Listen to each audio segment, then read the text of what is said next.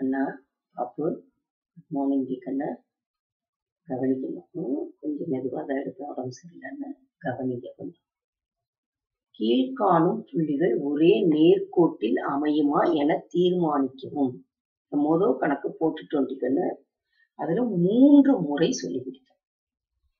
இதை பொறுத்த வரைக்கும் என்ன பண்ணணும் அப்படின்னா, எந்த முறை பரவாயில்லை அப்படின்னு பாத்தீங்கன்னா, இங்க பாருங்க, இதுதான் உங்களுக்கு கொஞ்சம் எளிமையா இருக்கும். புரியுதுங்களா? உடனே பயப்பட வேண்டாம். என்னடா அப்படின்னு சொல்லிட்டு இதை நான் எப்படி செய்யணும்னு எளிமையா சொல்லித்தரேன். போன வீடியோலயே சொல்லி கொடுத்துருக்கிறேன் நான். இருந்தாலும் இப்ப நான் சொல்லித்தரேன். இங்க கவனிக்கணும். இப்படி இருக்கா? உடனே மிஸ் இது என்ன அப்படின்னு பதற வேணாண்டிக்கன்னு நம்ம எப்போது எழுதுவோம் பாத்தீங்களா? அதேதான். x1 x1 y1 x2 y2 x3 y3 x1 y1. சரியா? எது x1 y1? இது x1 y1. இது என்னது? x2 y2. இது என்னது? x3 y3. சரியாடா கண்ணா? இப்ப இந்த புள்ளிகளை நீங்க எழுதுங்க. A இங்க என்னது? B plus C. ஏன்னா x1 y1 கிடைமட்டமா இருக்கிறத செங்குத்தா எழுதுறோம். அடுத்தது x2 y2. x2 என்னடா கண்ணா? B. y2 C plus A. x3 C. y3 A plus B. x1 என்ன மறுபடி? A. y1 B plus C. இதுல ஏதாவது கஷ்டம் இருந்துச்சா? இல்ல. இப்ப இதுதானே ஃபார்முலா நமக்கு. ரைட்டுங்களா? அதனால இந்த ஃபார்முலா தெரியலனாலும் இந்த ஃபார்முலா எழுதணும்னு பயப்படாதீங்க. இந்த ஃபார்முலா எழுத முடியலனாலும் நீங்க என்ன பண்ண வேண்டாம்? பயப்பட வேண்டாம். ரைட்டா? இது என்னன்னா எதுக்காக சொல்றது அப்படின்னா, ஃபார்முலாக்குன்னு சில நேரத்துல மார்க் அலாட் பண்ணும்போது உனக்கு இது கிடைக்கும். சரியா? அதுக்காக தான் இதை எழுதுறது. அதனால இப்ப கவனி என்ன செய்யணும்ன்றது.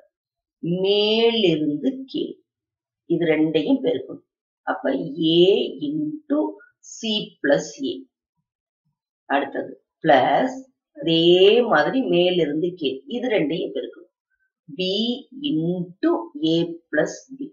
என் கூடவே சொல்லுங்கடா கண்ணு. அடுத்தது பிளஸ் மேலிருந்து கீழ் C into B plus C. ரைட்டா? பாருங்க, இந்த ஃபார்முலா அப்படியே வரும் பாருங்க. இது கண்ணு புரிதலுக்காக தான் சொல்றேன். இது செஞ்சுட்டாலே போதும். ஈக்குவல் டு மறுபடி கீழிருந்து மேல். அப்ப என்னடி கண்ணு? B plus C into B ன்னு சொல்லலாம். இங்க பாருங்க, B plus C into B ன்னு சொல்லலாம். இல்லாட்டி என்ன சொல்லலாம்? B into B plus C ன்னு சொல்லலாம். எப்பவுமே இப்படி சிங்கிளா வச்சுக்கிட்டீங்கன்னா ஈஸியா இருக்கும். அதனால B into B plus C. சரியா? அடுத்தது பிளஸ் அதே மாதிரி என்னது? C into C plus A. அடுத்தது பிளஸ் என்னது? A into A plus B. கொஞ்சம் பெருக்கிறதுக்கு ஈஸியா இருக்கும் முயற்சி செய்யற குழந்தைங்களுக்கு. சரியா? A into C AC.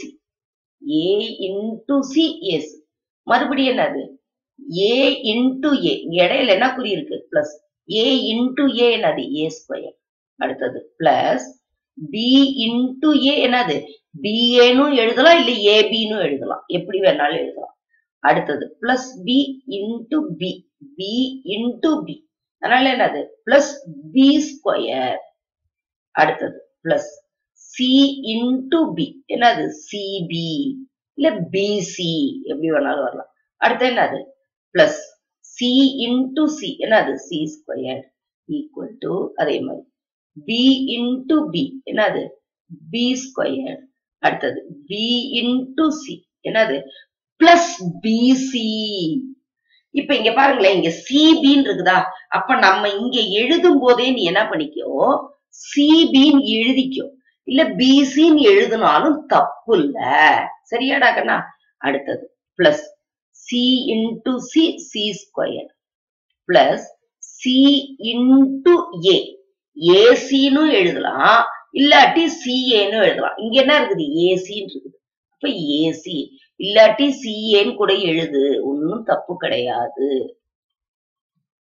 புரியுதுங்களா? இது இல்லாட்டி இது, இது இல்லாட்டி இது. அடுத்தது plus A into A, A square. அடுத்தது plus A into B, AB. சரியா? இப்ப ரெண்டு பக்கமும் சமமா இருக்கா இல்லையான்னு பாருங்க. கண்டிப்பா சமமா தான் இருக்கும். பாருங்க ஒரு நிமிஷம். ஏசி இங்க எங்க இருக்கு, ஏசி தான். ஏசினாலும் ஒண்ணுதான், சிஏனாலும் ஒண்ணுதான். சரியா? அடுத்தது ஏ ஸ்கொயர், ஏ ஸ்கொயர். BA, AB. ஏபினாலும் ஒண்ணுதான், பிஏனாலும் ஒண்ணுதான். சரியாடா கண்ணா? அடுத்தது B square, B square. CP, CP. C square, C square. அப்ப என்ன ஆயிடுது, கேன்சல் ஆயிடுதா? ரெண்டு பக்கமும் சமமா இருக்கா இல்லையா? இரண்டு பக்கமும் சமம். எனவே என்னது, கொடுக்கப்பட்டுள்ள புள்ளிகள்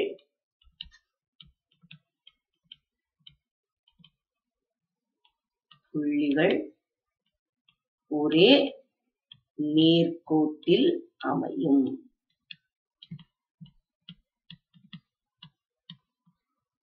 புரியுது அடிக்கண்ணு? அதனால இதை பொறுத்த வரைக்கும் இந்த மெத்தட் தான் ஈஸி. மிஸ் இது என்ன மிஸ் இந்த ஃபார்முலா, இங்க பாருங்களேன், இதை சும்மா உங்க புரிதலுக்காக இதை சொல்றேன். இது தெரியாத குழந்தை இதை பத்தி கவலைப்படாதீங்க. இந்த புள்ளிகளை இப்படி எழுத தெரியும். எழுதிட்டு நீ இது மாதிரி பெருக்கி ரெண்டு பக்கமும் சமமா வருதான் செக் பண்றதுக்காக தான் கேன்சல் பண்ண சொன்னேன். ஏன்னா அது ஒரே மாதிரி வருதான்றத செக் பண்ணணும். நீ பாட்டுக்கு சமம் சமம்னு போட்டு எழுதிடக்கூடாது. அதுக்காக தான். சரியா? இப்ப கவனிங்களேன். x1 y2 வா பாருங்க. இது ரெண்டையும் பாரு, பெருக்கி பாரு. x1 y2 வருதா? அடுத்தது பாரு x2 y3 இருக்கா? அடுத்தது x3 y1 இருக்கா? அடுத்த சமம் கீழிருந்து மேல். ரைட்டா? என்ன கொடுத்திருக்குது, x1 y3 இங்க இருந்து வந்திருக்கிறாங்க. அவங்க எங்க இருந்து வந்திருக்காங்க, இங்க இருந்து x1 y3 வந்திருக்குதா? அடுத்தது பாருங்க x2 y1 தான். x2 y1 இருக்கா? இருக்கா இல்லையா? அடுத்தது x3 y2. அதனால இது வந்து ரொம்ப கஷ்டம் அப்படின்லாம் நம்ம நினைக்க வேண்டாம். நல்லா புரிஞ்சுக்கோங்க. ரைட்டா? அதனால ஐயோ என்னடா இது இவ்வளவு கஷ்டமா இருக்குது அப்படின்லாம் நீ நினைக்க வேண்டாம். சரியா? அதனால இத மட்டும் நீ மனசுல வச்சுக்கிட்டு போடணும். எது, இந்த படத்தை மட்டும் மனசுல வச்சுட்டு போடணும். இதை எழுதணும்ன்றதெல்லாம் தேவையில்லை. நீ இதை போட்டு இதை கரெக்டா போட்டுட்டு எனவே கொடுக்கப்பட்டுள்ள புள்ளிகள் ஒரே நேர்கோட்டில் அமைன்னு எழுதணும். புரிஞ்சுதா அடிக்கண்ணு? இத வந்து எப்படி மிஸ் எழுதுறதுக்கு ஈஸியா இருக்குதுன்னு கேக்குறீங்க. அதையும் சொல்லித்தரேன், கவனிங்க. xy plus xy plus xy இதை எழுத முடியுமா முடியாதா? Equal to xy plus xy plus xy. சரியா? சும்மா ஃபார்முலா எழுதணும் அப்படின்றதுதான். இங்க ஒண்ணும் கிடையாது. நீங்க நல்லா கவனிங்க. 1 2 2 3. அடுத்தது என்ன எழுதணும், 3 1. ரைட்டா? ரைட் இல்லையா? 1 2 2 3 3 1. இது அப்படியே மாத்தி எழுதுங்க. இங்க உடனே இந்த ஆர்டர்ல வரலன்னாதீங்க. இங்க பாருங்க 1 2 இருக்கா? இங்க என்ன எழுதிக்கலாம், 2 1. இங்க என்ன இருக்கு, 2 3 இருக்கா? இங்க 3 2. இங்க 3 1 இருக்கா? அப்ப இங்க என்ன, அது 1 3. இது கரெக்டா இதே மாதிரி இருக்கும். இங்க இருக்கிறது மட்டும் இடம் மாறி இருக்குது. ஒண்ணும் பயப்படாதீங்க.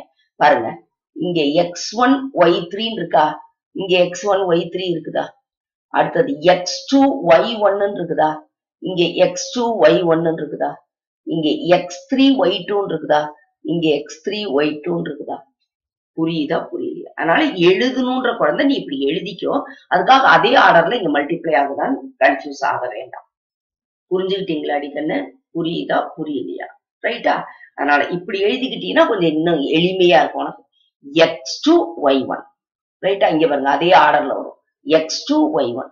இங்க என்ன வருது, x3 y2 x3 y2. இங்க என்ன இருக்குது, x1 y3. இப்ப நான் பெருக்கின ஆர்டர்ல கரெக்டா இங்க வந்துருச்சா? இது புக்ல இப்படி கொடுத்துருக்காங்க. நிறைய குழந்தைங்க அந்த புக்ல என்ன இருக்கோ அதையே தான் நீங்க நினைக்கிறீங்க. அதனாலதான் நான் இதையே எழுதி காட்டினேன். இது நல்லா புரிஞ்சுதா புரியலையா? ரைட்டா? இன்னொரு முறையிலையும் பார்த்தரலாம். புள்ளிகளின் மாற்று முறை A, B plus C. அடுத்தது B, C plus A. அடுத்தது C, A plus B. நான் சொன்னேன்ல, ஏதாவது ஒரு முனைப்புள்ளிய ஆதிப்புள்ளியாக மாற்ற வேண்டும். ஏதாவது ஒரு புள்ளியை என்ன பண்ணும்? 0, 0, 0, 0 மாத்தணும். ஆதிப்புள்ளின்னா என்னது? 0, 0 இது ஆதிப்புள்ளி. அப்ப பிளஸ் ஏ என்னன்னு எடுத்துக்கலாம்? மைனஸ். இந்த plus B minus B, plus C minus C. அப்ப இதுவும் வரும்போது என்ன ஆகும்? 0. A minus A 0, plus B minus B 0, plus C minus C 0. அப்ப என்ன ஆகிடும்? இந்த டேர்முக்கு இந்த டேர்ம் கேன்சல் ஆயிடும், இதுக்கு இது கேன்சல் ஆயிடும். ரைட்டா? 0, 0 வந்துருச்சா? இப்ப இங்க என்ன புள்ளி எடுத்தீங்களோ அதே புள்ளிகள் தான் இங்க இருக்கும். மைனஸ் ஏ மைனஸ் பி மைனஸ். அடுத்து என்னது? மைனஸ் ஏ மைனஸ் பி மைனஸ். சரியா? இப்ப இது என்ன பண்ணணும்? கூட்டணும். இது என்ன பண்ணணும்? கூட்டணும். ஆட் பண்ணணும். சரியா அடிக்கல? இப்ப இத என்ன பண்ணலாம்? கவனிங்க. இது என்ன வரும்? B மைனஸ் ஏ. இந்த இடத்துல இத கூட்டும் போது நல்லா கவனிங்க.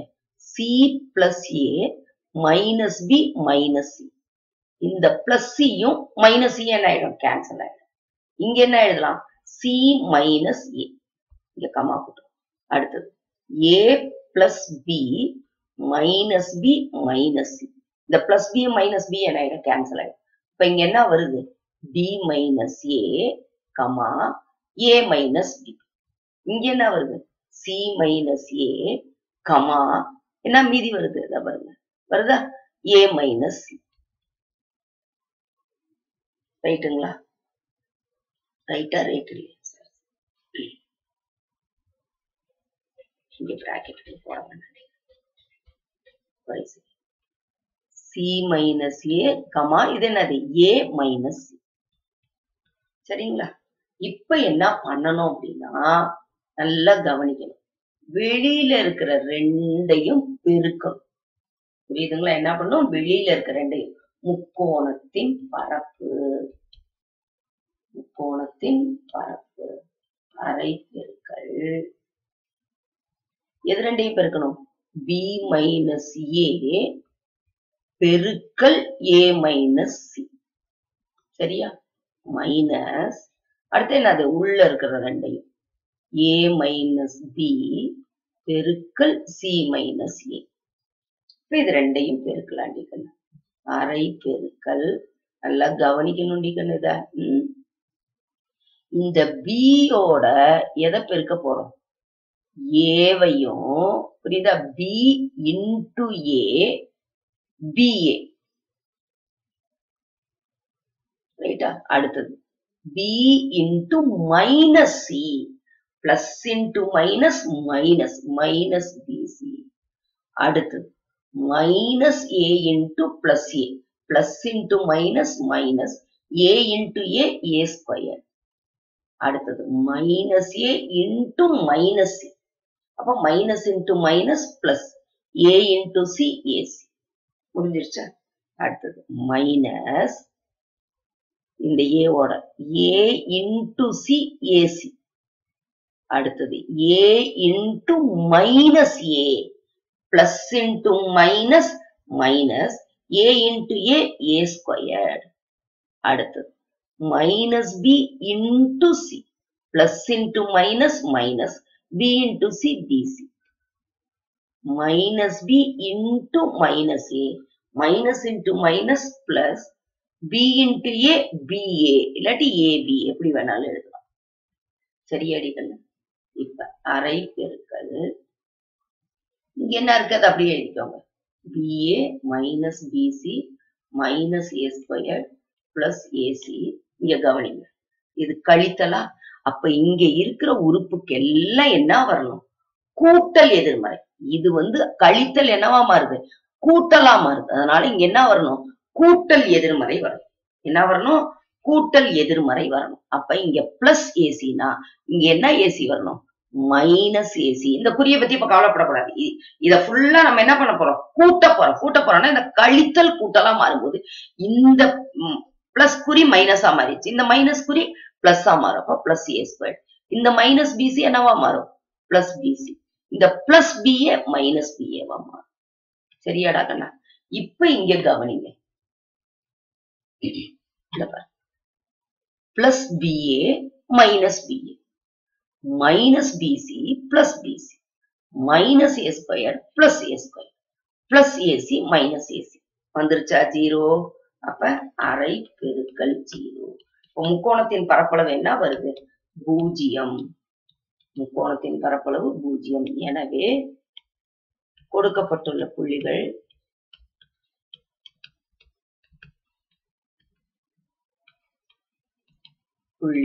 ஒரே நேர்கோட்டில் அமையும். ஒரே நேர்கோட்டில் அமையும். ஒரே நேர்கோட்டில்னாலும் ஒரு கோடு அமைந்தவைனாலும் ஒண்ணுதான். ஒரே நேர்கோட்டில் அமையும். புரியுதாடி கண்ணுங்களா? சரியா? உடம்பு சரியில்லைன்றதுனால அப்படியே ரொம்ப ஸ்லோவா போகுது. இருந்தாலும் புரியும்னு நினைக்கிறேன். சரியா? தேங்க்யூ.